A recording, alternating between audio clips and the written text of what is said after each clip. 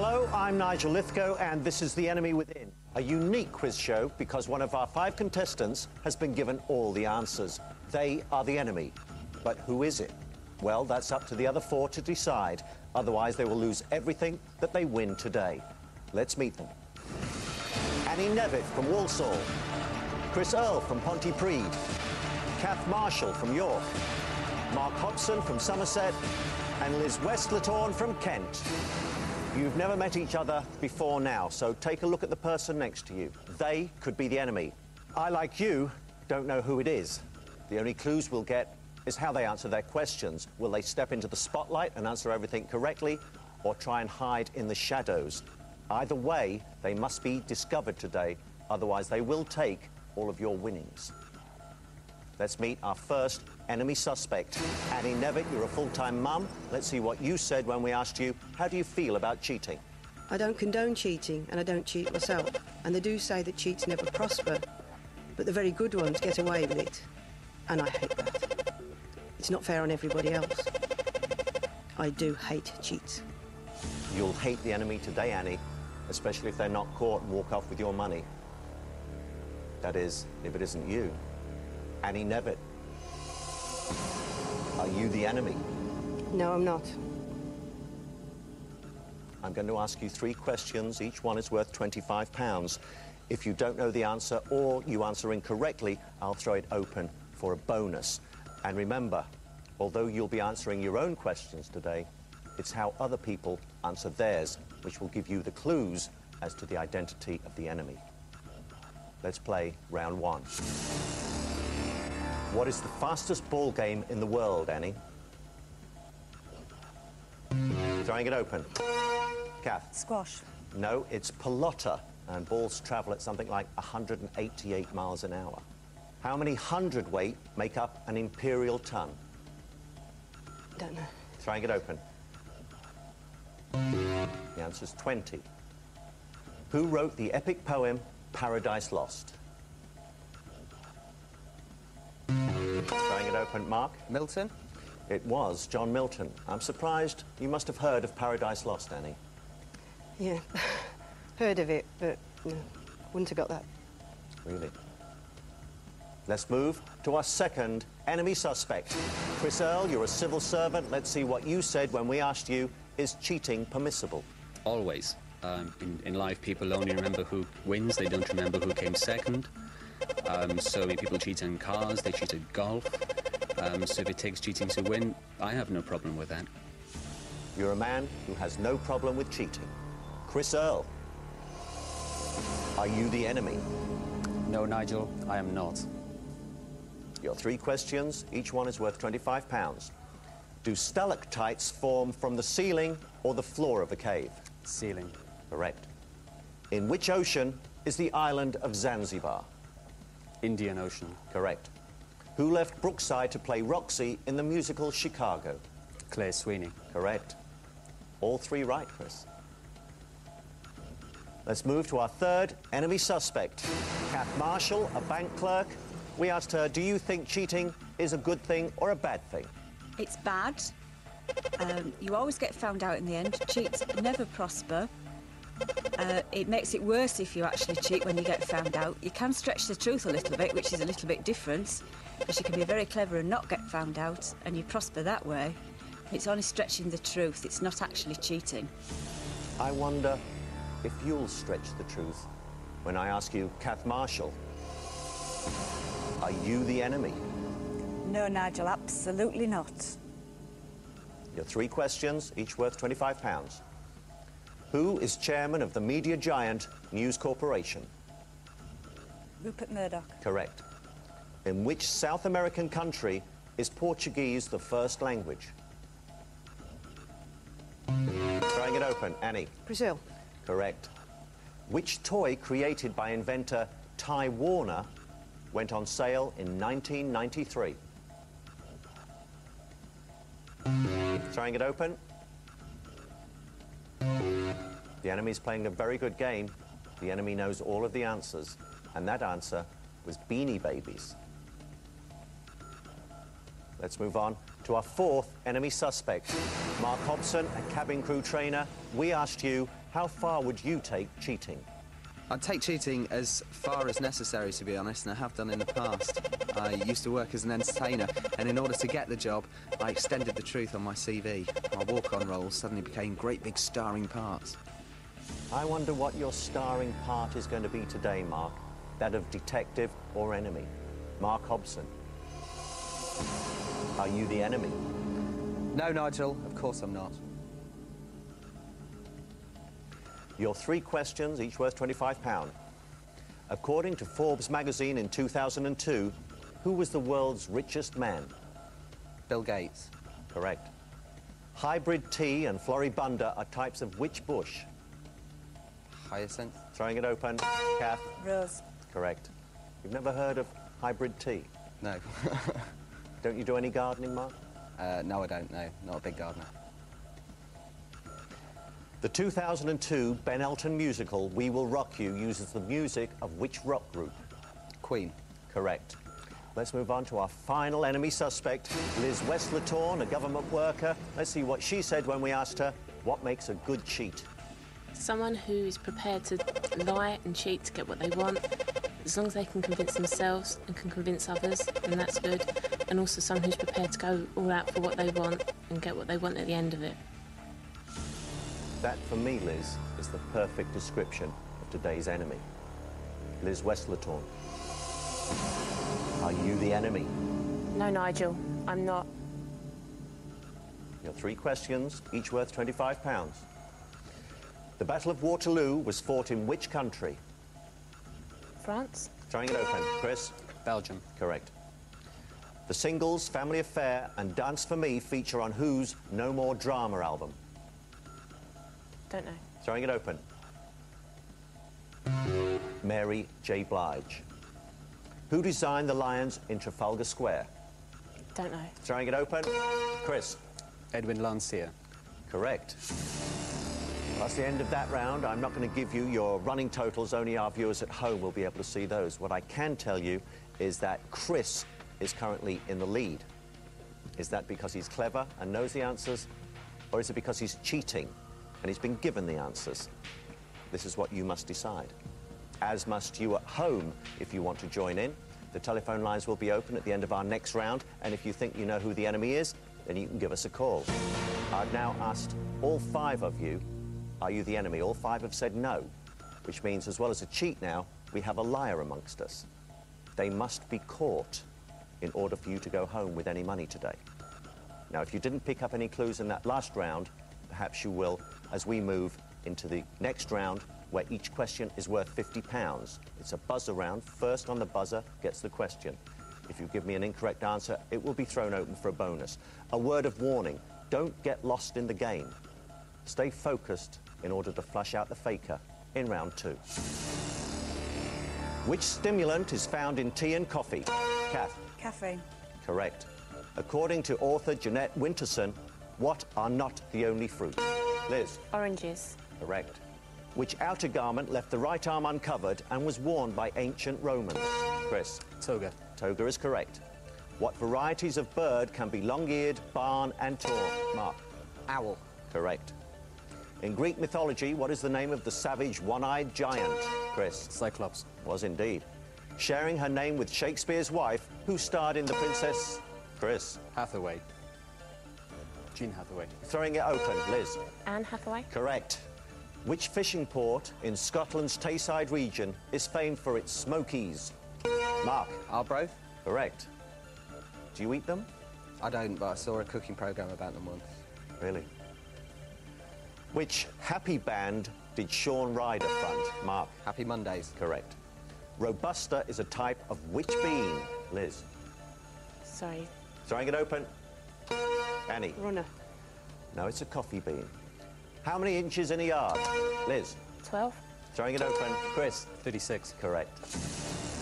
I'm still not going to reveal your individual totals. All I can tell you is that Chris is still in the lead, but does that mean he's today's enemy? We're now at the halfway stage, and you must be starting to have some thoughts. Let me pick up on those. Annie, who do you suspect at the moment of being today's enemy? Chris is either very clever or the enemy, or both. Right. So Chris, I think. Because he's in the lead. He's standing there in the spotlight answering the questions. He's not frightened of that, or do you think it's a double bluff? I can't believe how quick he can get them up. I'm still thinking about the question. And he's pressed the buzzer. Right. Chris, who do you think the enemy is and why? I think it's Mark. Really? Why? He just looks very shifty. Can't trust him. Kath, who do you suspect is the enemy and why? I think it's Mark as well. Really? Why? Yes. If he can exaggerate parts in plays and things and bluff that way, I think he can bluff us. Indeed. He's a performer. He is. Mark, who do you suspect is the enemy and why? I think it's Liz. Liz? I Why? think that she knew exactly what kind of being Robusta was and just thought at the last minute, I better not say, because it would appear too smart. Liz, who do you think the enemy is and why? I think it could be Mark as well. Really?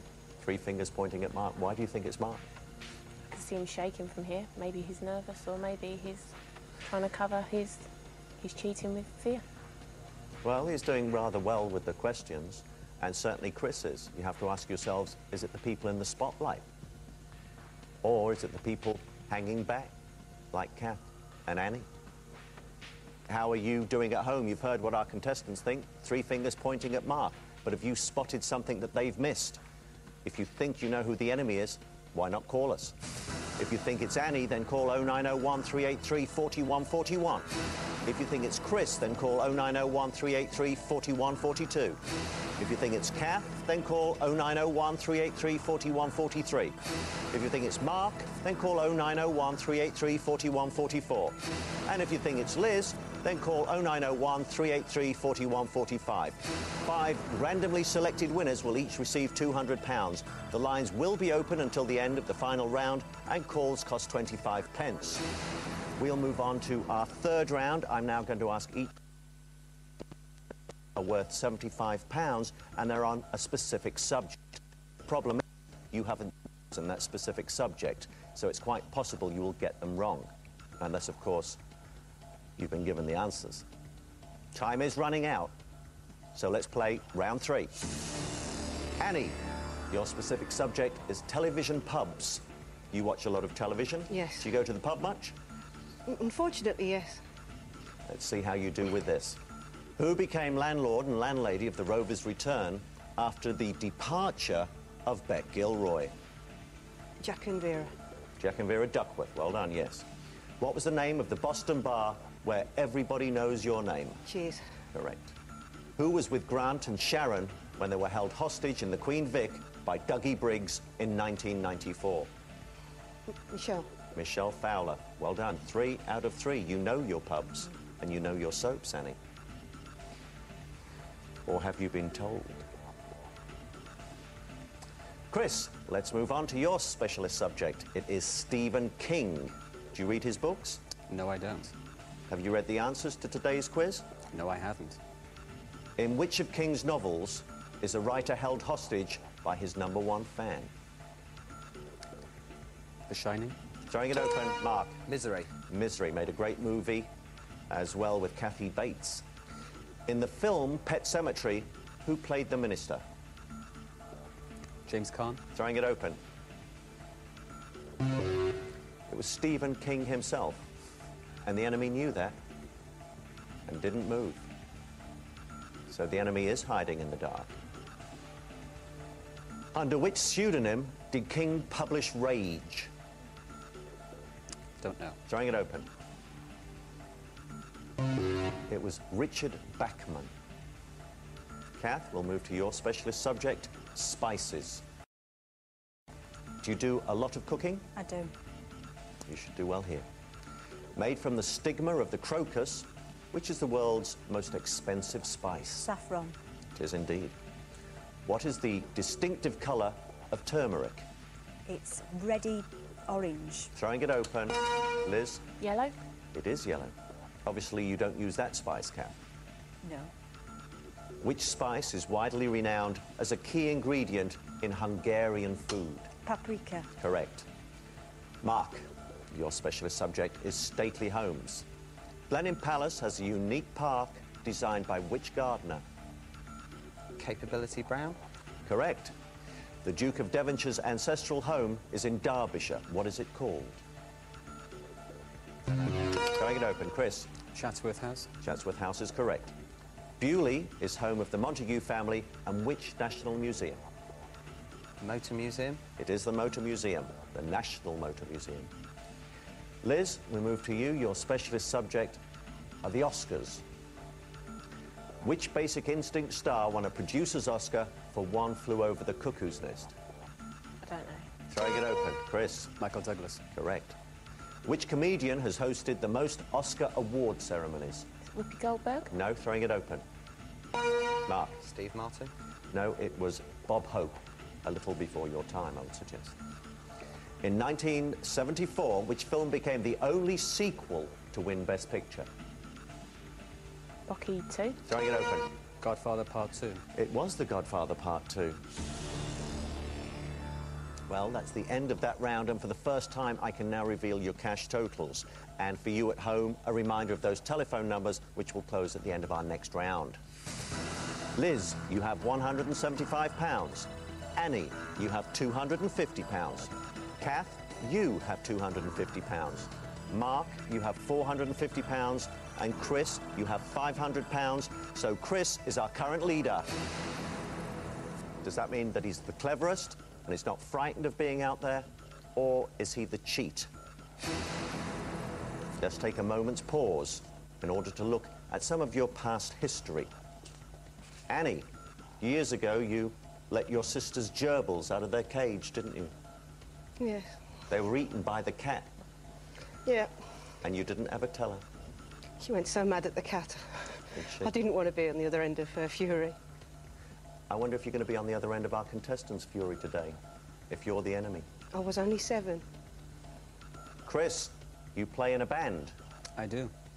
And years ago, you told everybody that you were Roy Wood's son, and you actually played in the Electric Light Orchestra. Yes. You also told people in a hotel that you were in Led Zeppelin. Yes. And that was given away when 100 heavy metal fans turned up to see your band. Yes. And you weren't Led Zeppelin, Chris. No. Not at all. So Chris does have a history of lying. Is he the enemy today? Kath Marshall, your husband doesn't like rabbit, does he, to eat? No. No. Why do you constantly serve it to him, pretending it's chicken, Kath? Well, he gets it to eat it, doesn't he? If Kath would cheat her husband, she'd certainly cheat you. Mark, when you were on a plane and a lady said to you in broken English, because she didn't have a great command of the language, that she didn't like additives in her drink, you served her a drink saying it was sans préservatif, which you thought meant without additives. It actually means without condoms, Mark. Yeah.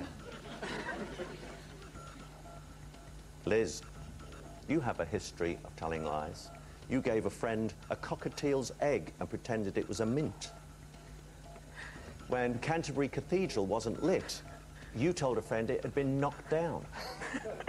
And they believed you. Yeah. A very persuasive liar. Perfect to be the enemy. I hope this has given you an insight into the characters around you. Maybe you can build up a profile of today's enemy. Let's move on into our final round, and this is a chance for you to build that money up.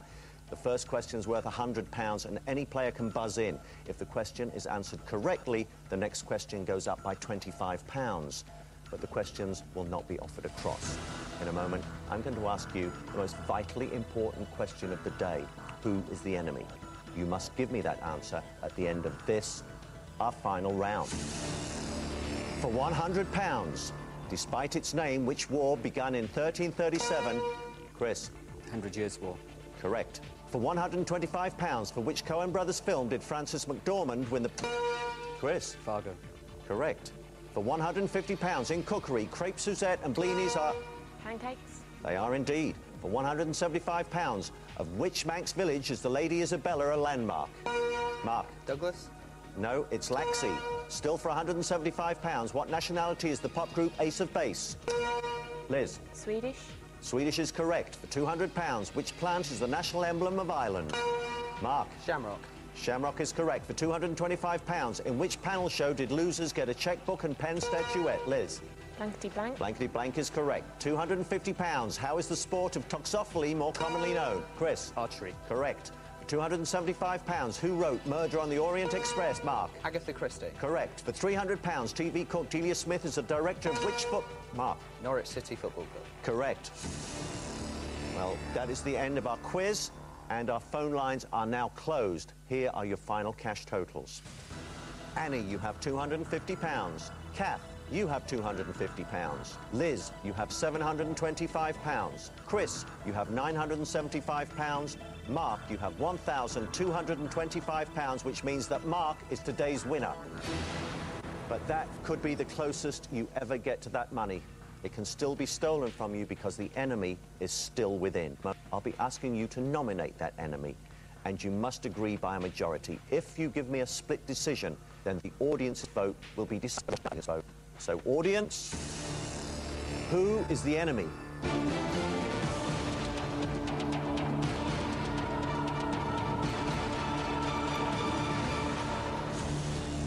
At stage, audience's vote will only be seen by our viewers at home. You have a chance to think. You must now decide what you think the strategy has been by our enemy today. Have they stepped out into the spotlight and answered the questions like Chris and Mark? Or have they hidden themselves in the shadows and been very quiet like Annie and Kath have been, not really coming forward with the answers, and when they have answered, they've been extremely nervous? You must find the enemy today, or the enemy will walk away with all of your money. So, Annie, who is today's enemy? Mark. Chris, who is today's enemy? Mark. Kath, who is today's enemy? Mark. Mark, who is today's enemy? Liz. Liz, who is today's enemy? Mark. We certainly have a unanimous decision. All four of the other contestants point their finger at you, Mark. But are they right? Will the real enemy stand up? Congratulations, Annie. You've outwitted all of you fellow contestants. Please sit down. I have to say that with 33%, the audience spotted you. So, you played it very cleverly. I noticed your timing on the button, because every time Chris buzzed in to answer the questions, you hammered it hard just after he'd buzzed in. Were you doing that on purpose? He was just too quick. Were you going to give me the answers? When I realised that his reactions were quicker than mine, I was just acting naturally. You didn't answer any of your own questions in the first round at all. And then you buzzed in on other people's. I thought that was a very clever way of doing it. And then in the final round, you just sat back and didn't bother. I wasn't cheating, I was only doing my job. Which is to cheat, Annie. Yep. You almost seem embarrassed to be the cheat today. A little. Well, you've got £3,425. If you're uncomfortable, you can always hand it back. And who can blame you? You've outwitted your fellow contestants. You get what you deserve, everything that they've won. Well done. Chris, you didn't spot Annie. No. You did very well in the quiz. You picked up £975. Of course, that goes to Annie now. But you played into her hands, didn't you? Certainly did. Were you concentrating on who the enemy was, or just in getting the questions right? I was concentrating on who the enemy was. But You didn't get that right? No, didn't get it right at all. No. Kath, you sat there very quietly. You picked up £250, which of course goes to Annie. Never thought about Annie? I thought about her, especially when she knew the old East Ender one, because I thought that's going back quite a long way to remember that, but then I thought, I don't know, Mark swayed me somehow. Really? Mark, you must feel choked. £1,225. Choked isn't the word, I don't think. I can't believe it. Really can't. It was in my hands, and I mean, all credit to Annie. You know, she did very well, but there you go. It's gone. It has gone. And all four fingers pointed at you. just managed to get the right questions right at the correct time. But as all of the names are coming out, and it went Mark, Mark, and as soon as Kath said it, I knew it was pointless what I said, because I knew I wasn't the enemy. Liz, you didn't spot Annie? I was wary at first, but then I thought it was Mark as well. Yeah, £725 handed over. Not as much as Mark. Not as much as Mark. It's the only consolation. Well, you all lose because you didn't do your job today. You didn't spot the enemy. So you're going to be going home with what you justly deserve. Absolutely nothing. How did you do at home? Did you spot Annie? Do you think you'd make a great detective and you want to come on the show? Or do you think you'd make a great enemy and come on the show? If you do, then why not write to us at this address? The Enemy Within, Post Office Box 22122, London SE1 9GL. And please include a stamped, self-addressed envelope. Well, today's enemy Annie escaped with everyone's money. Hopefully 5 of you out there spotted her, as did our audience, but it does prove that a good cheat and everybody else's money can't be parted. See you next time, and remember, keep your friends close and your enemies even closer when you can spot them.